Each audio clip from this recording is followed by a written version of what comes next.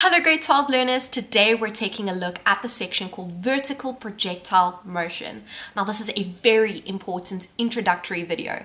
This video will mostly be theory based, but I say very important things in this video that you absolutely need to know in order to perform the calculations. So you need to watch this video, you need to know the basics, you need to know little tips and teacher tricks that I'm going to give you. So make sure you watch the entire video because I'll show you the types of questions they can ask in an exam or in a test as well. So let's jump right in.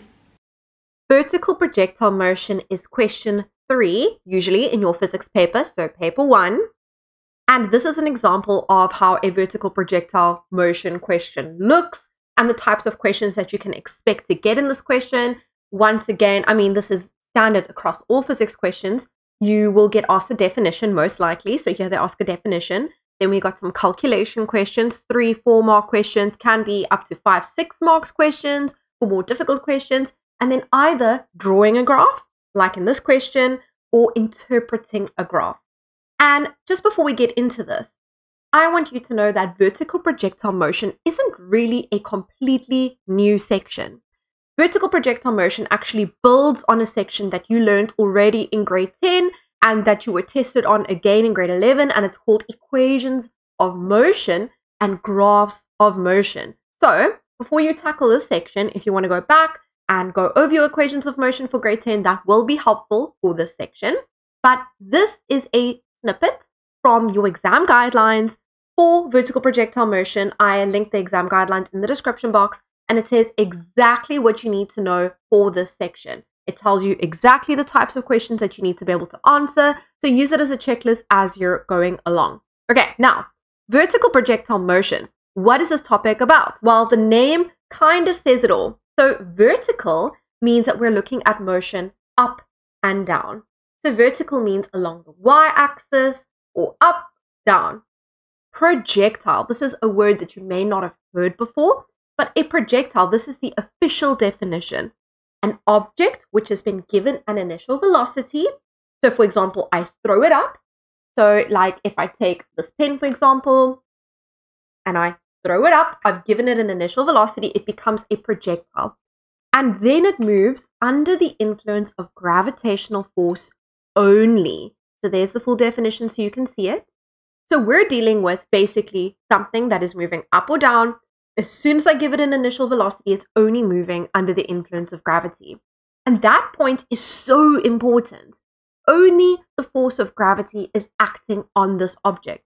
And obviously we're dealing with motion, which means we're going to be using equations of motion and graphs of motion. Now, in grade 10, as I mentioned, you use these things, the equations of motion for horizontal motion or X motion. Left or right. Your teacher may have shown you some vertical projectile motion questions. I know I show my grade 10s a few, but mostly you deal with horizontal motion. Now in grade 12, you will be dealing with vertical motion. So this is a exact screenshot or snippet from the final exam, your formula sheet. So you can see here that we still have the horizontal equations. So that's a horizontal equation. This is a horizontal equation. This is a horizontal equation.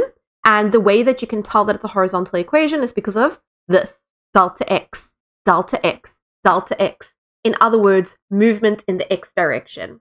You get an alternative version of each formula. So it's not a different formula. It's the same formula, but instead of delta x, we've got delta y. You see, these two formulas are the same. This one you use for horizontal motion. This one is the same formula, but you use it for vertical motion. And each version of the formula has two alternatives because one is for horizontal motion, one is for vertical motion. So here's a side-by-side contrast again of those formulas. This one is for horizontal motion, and we know that because of the delta x. This one is for vertical motion. We know that because of the delta y. And it's obviously easy to remember. X is the x-axis, horizontal motion, y is the y-axis, vertical motion. Now, of course, you need to understand what each of the variables mean and when to use it. So we've got displacement. Now, obviously, in the context of vertical projectile motion, it's going to be delta y, as I've mentioned. Delta y is displacement, or basically, you can also think of it as the distance that you move. So for example, I can throw an object upwards like this, it can reach a maximum height and it can travel downwards, and I can ask you the height of the throw or the distance that it took or the distance that it traveled to reach maximum height. That would be delta y. So it is measured in meters, it's a vector, so it needs a direction. If they ask you for distance, you don't need to give a direction. Okay, velocity, meters per second, vector. That's basically the same thing as speed, but it's the vector version. Acceleration, meters per second squared, vector, and time in seconds, and it's a scalar. Now, I did mention over here, make sure you know the units for each of these physical quantities. It is really sad for me as a teacher, and it happens every single year when a question, for example, asks you to calculate the final velocity or the final speed. And the learner will give you the answer for final velocity. They'll say 3, and either they forget the unit or they give the incorrect unit. So, for example, they'll give this as a unit. I have to give them that mark incorrect because that's not the correct unit for velocity. It would be meters per second. And actually, if we're asking you for velocity, you have to give me a direction. So you have to give me the correct unit. You have to give me the direction if we're working with a vector. And I did write here, it's important to note that if they ask you for magnitude, you don't need to give a direction. So if they say the magnitude of the velocity, you don't need to give a direction. And if they ask for speed instead of velocity, then you don't need to give a direction because speed is a scalar. Okay, but back to the actual topic, vertical projectile motion, and what these different words mean. There are 2 definitions that you need to know in this section, and you can find them in your exam guidelines. The one is projectile. The one is projectile, the second one is freefall. So let's take a look at the projectile definition. An object which has been given an initial velocity and then moves under the influence of the gravitational force only. I know it seems silly, but if you leave out the word only, we can mark you down because it is true that it's only the gravitational force, no other forces. And grade 12s, what this means is that when this object is moving, so whether it's moving up or whether it's coming back down or whether I've dropped it or whether it's bouncing, the only force acting on it is the force of gravity pulling it downwards. And this can confuse some students because they often get confused with if the object is being thrown up. Okay, the pen is going up, but gravity is pulling it down. So even while the object is going up, gravity is pulling it down. It's so important to remember this. And there's my definition for free fall. So it's the motion during which the only force acting on the object is the gravitational force. And we ignore air resistance and friction in these questions. We have to, or it won't work. Now, remember, we said the only force acting on the object is the force of gravity. So remember, Fg can also be written as W. It's the same thing. You work that out by saying mass times gravitational acceleration. Now, this is the important part in this section. Gravitational acceleration is represented by the symbol G. So in your equations of motion, you can see that we mention the symbol A. Now, A is acceleration. But for this section, for the vertical projectile motion section, A will always have the same value, okay? A, acceleration, is acceleration due to gravity. Okay, so basically what I'm telling you is that for this section, for vertical projectile motion, A is basically equal to G, which is equal to 9.8 meters per second squared downwards. And when we are on Earth, which I mean, in our questions, we assume that we are on Earth, unless they say otherwise, we assume we're on Earth, then we use A as being 9.8 meters per second squared, and it'll always be downwards. So when we substitute a value in for A, what I'm trying to tell you, and I'm repeating it because it's important, you will substitute in 9.8. Always. And the direction is downwards. Always. And that is what I say here. The approximate value for G is 9.8 meters per second squared downwards. And it's the same for all objects, regardless of their mass. So whether I'm talking about a tiny object or a big object, it's 9.8 meters per second downwards. And another important thing to remember is that it's 9.8 meters per second downwards at all stages of the motion. So this is, again, where a lot of students go wrong.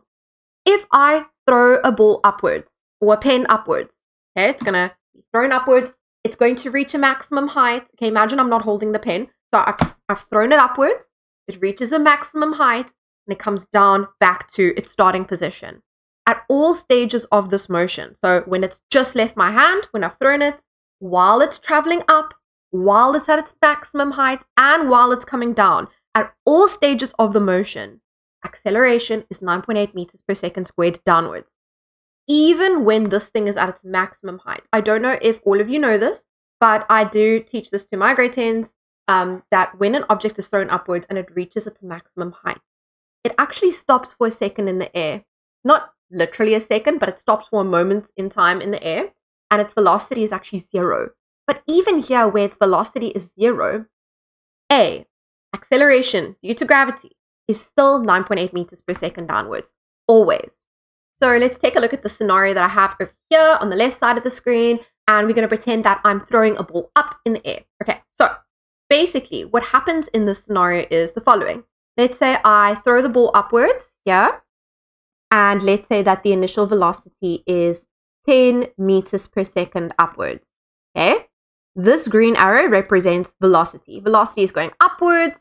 Then, as the ball travels upwards, now I want you to think with logic.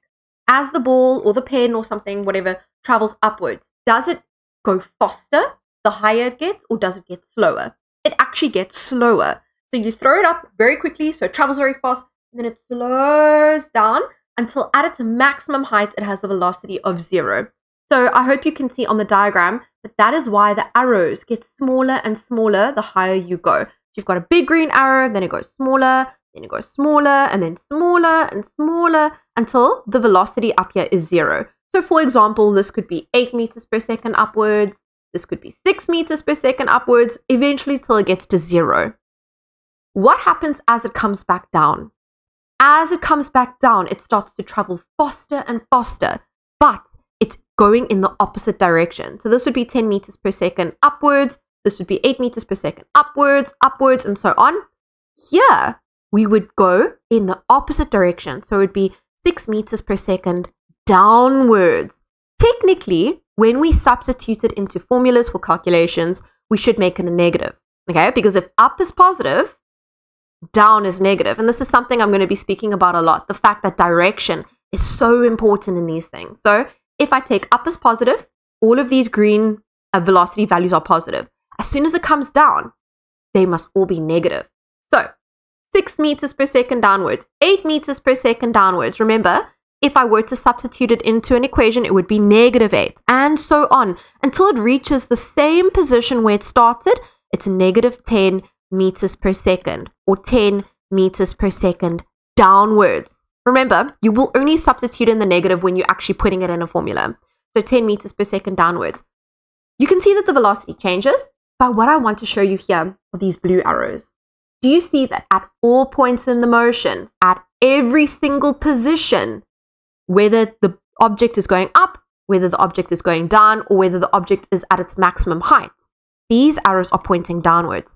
And these arrows represent acceleration due to gravity. So A, which is G, which is 9.8 meters per second squared, downwards.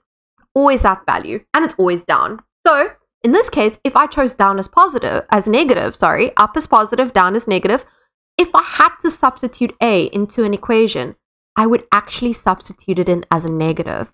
We will get more into this positive and negative stuff when we do examples and when we do calculations, but just keep in mind from the beginning that direction is very, very important. And for now, also keep in mind that velocity at the maximum height, the turning point, is 0 meters per second.